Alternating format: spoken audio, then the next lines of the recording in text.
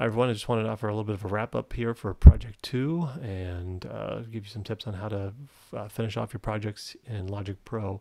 My version is going to look a little bit different here because I'm on an older version and I was unable to update before doing this video, so apologies for that.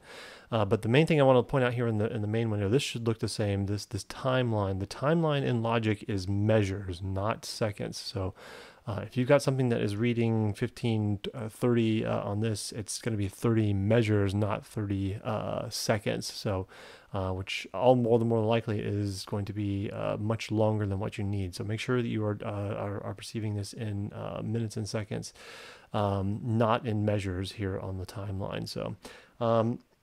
You need to be saving this as a folder, so make sure that when you do save it, you save it as a folder, not as a package in the save window.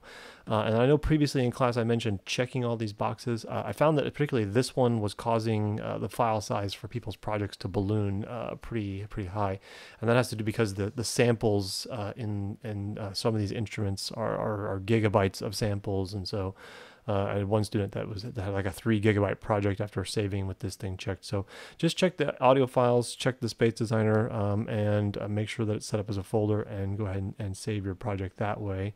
Once it's saved, okay, after you've saved the whole project, then you're ready to bounce, which is what Logic calls the render process. It was render in Reaper, now it's bounce here in Logic. So you go to the File menu, go down to the bottom here, you're going to see this option to bounce, and in this sub menu, look for project or section. That's going to allow you to bounce part of your project. And the few things that you want to run down here in terms of the options in this window. One is the destination. I want this M4A or AAC format. This is the format. This is actually the encoding scheme that's used on the iTunes store. So if you ever downloaded something from iTunes or heard something from the Apple Music Store, it's been in this AAC format. So that's the one we're going to use this time. So just make sure that box is checked. Then check the start and end points here. Then these again are in measures. It's like measures, beats, and fractions of a beat. So make sure this starting point, these are all ones. Make sure that this end point is some measure that's after the end of your theme music, okay? So in this case, my music ends in measure 5, so I have it bouncing all the way to measure 6, the downbeat of measure 6.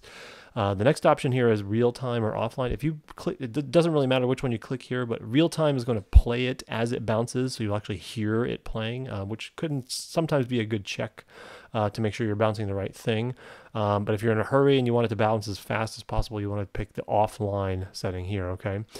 Finally, there's this include audio tail. This is going to add a little bit of silence at the end of your theme music, just to ensure that all of the plugins have stopped making sound before it's done cutting off the render.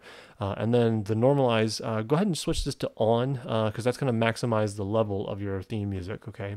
Once you've set all those options, you should get a readout here as far as how much disk space it's going to take up in megabytes, but then also a readout in terms of how long it is. And this is one good final check to make sure you've got a 15 to 30 second theme music here, okay? Don't need to worry about things on the other side of the panel here, but once you hit all those things, you can go ahead and hit OK. And it should bring up another window to ask you where you want to save it. This can have the same name, but it's going to have a different extension on it. Or you can, maybe add WIP for work in progress if that's what you're handing in. And it's going to save in a bounces folder that's part of your project. So this is my project folder here, and it created a bounces folder inside there for it to store this and future versions. So I could actually bounce multiple versions as I make changes of this and keep track of them here all in the project folder. So once you've got that set, you can go ahead and hit bounce and it will do its thing, spit out the sound file. I'm going to go ahead and save mine one last time. If I hide Logic and go to the Finder folder where this is saved, you'll see that I have the folder structure for my project.